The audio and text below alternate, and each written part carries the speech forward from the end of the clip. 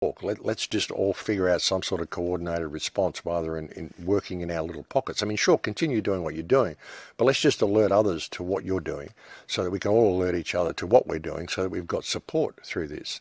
And Raina's just a woman who woke up about 2 years ago who really sees a need to coordinate people because we don't have any coordinated response. It was interesting some of the comments I got from people on the video. I mean, people, the truth movement, I tell you, that's why they call it the truth movement. It's such a loaded term because everybody has their own truth, when really it should be the freedom movement because, as I've said so many times, the truth is no one knows what the truth is, and that's the truth. But so many people have been programmed into colour fear, shape fear, number fear, word fear. It's incredible, fear anything. And I said to Raina, you know, you're wearing a red dress, you know that's going to trigger people. And she said, well, what do you mean? I said, oh, you know, the lady in the red dress, there's always a woman in a red dress, you know, woman in red in the Matrix, blah, blah, blah. She's going, really? I said, oh, yeah, yeah. And you've got a purple sweater on as well. That's a royal colour. So, of course, the red and the purple is going to trigger all these people. And she's going, nah, don't be ridiculous. And I said, yeah, yeah.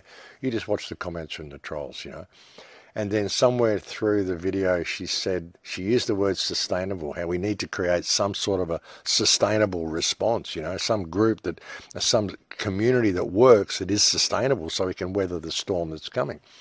And I said, they're going to be up you for using the word sustainable because apparently the United Nations owns that word now because they use it. So it's interesting how people are triggered by these words because whatever response we create, folks, it does need to be something that can be sustained.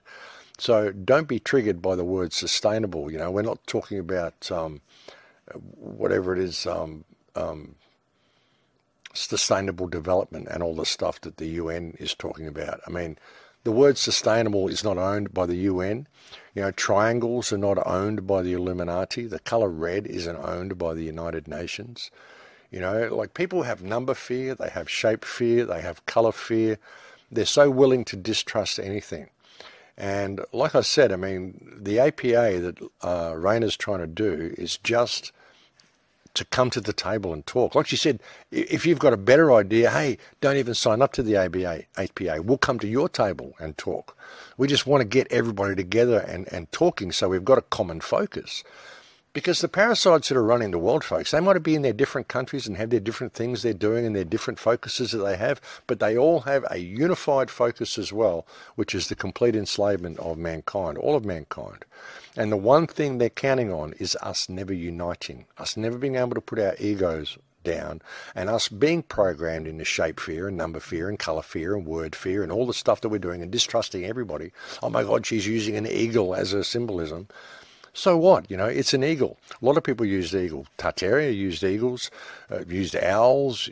Nothing wrong with owls, nothing wrong with eagles. Just because they use these things, why can't we use them? You know, why can't we reclaim all of these symbols as our own if we're going to use symbols at all? I mean, it's got to the point. You know, if you're going to reach people, soon we're going to have to wear all grey and we'll have to sit with a grey background and we'll have to speak in sign language so that, you know, people don't think that we're doing anything secret and having any secret symbolism around. Of course, if we are using sign language, we have to be very careful not to put any secret Illuminati symbols in the sign language. I mean, it's ridiculous, folks. It's ridiculous, the level of programming with people and how willing they are to hack anything down that looks like it might create any type of unity. And unity is really what we need, folks. We really do.